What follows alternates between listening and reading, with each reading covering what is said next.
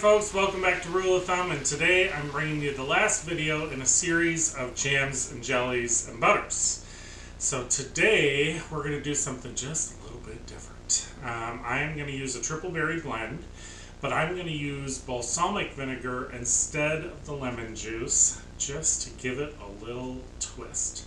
So I'm going to get everything together, show you what we're working with, show you how we're going to do it. Okay, so this is what we got.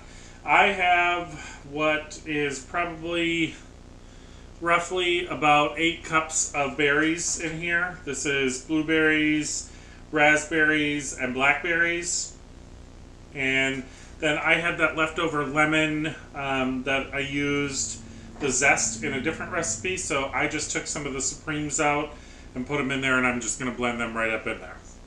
I have got 9 tablespoons of pectin. I have got just over 1/3 of a cup of balsamic vinegar, a good balsamic vinegar, and then I've got 6 cups of sugar. So we're going to go ahead and kick this on and get these berries heating. We will add our vinegar to this as well, and our pectin. And I'm going to get this brought up to a full rolling boil. I'm going to hit it with my stick blender and get it all blended thoroughly. And I'll bring you folks back when we're ready to add the sugar. Okay folks, we're back. We are at a full rolling boil. So I'm going to go ahead and get the sugar in here. And I'm going to get this stirred in. We're going to bring this back to a full rolling boil. Let it boil for a minute. And then we'll be ready to get this into the jars, and I'll bring you folks back when we get to that. Okay folks, we're back and we're ready to get this in the jars. So I got some nice clean jars here, hot out of the water. Ugh. I wish you could smell this. It is just gorgeous.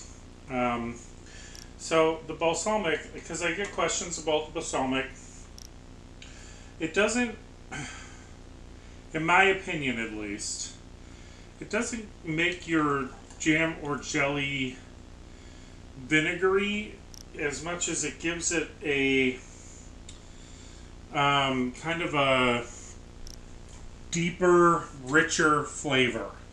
So, you know, if you're concerned about it being vinegary, I don't think that's a concern. Now, you know, everybody's taste buds are different, so again, that's for me, that's my belief. So I say give it a shot. You can do a smaller batch than what I'm doing if you want to just try and do, you know, a couple jars. You could cut this down. There's, you know, tons of recipes out there for jams and jellies using balsamic vinegar, so, you know, you do you. That's what I always say, and it's the same with jams and jellies.